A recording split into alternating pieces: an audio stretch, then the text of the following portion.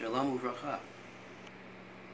I'm taking this opportunity to say Mazel Tov, congratulations, graduates of the Hebrew Community class of 2020. You made it. Nice work, nice work. What I'd like to say to you all is, it may have taken a while, many years, to do your studies, preparing your papers. There's so many things you have to do to get to that point where you graduate.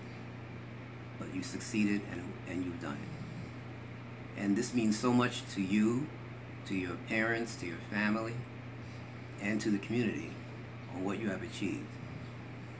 Your graduation is such a momentous period of accomplishment. It means so much to the community of Israel. And it means so much to your own accomplishments. As we go forward in this day and age where we have so many problems affecting this country, affecting the world, you've succeeded in getting ahead and achieving so much. So your graduation also will help you in understanding all the commandments of the children of Israel, understanding the Torah, understanding the law, and to be able to understand the worship of Hashem, of the eternal God. So again, be well.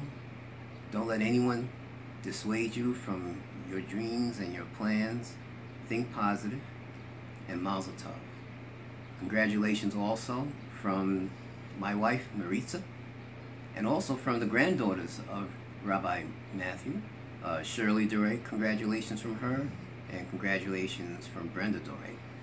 I'm fortunate that in the graduating class of 2020, my daughter Yanisa is also in the class, so congratulations as well, and as well to my nephew Natan. And thanks so much to Kaya. You've done so much in putting this together. You and those who helped with you to put this congratulatory ceremony like this. It means so much to the community. And once again, be well. Continue to go forward in your graduation works and everything that you do from here on in. Mazel Tov again. Take care. Congratulations.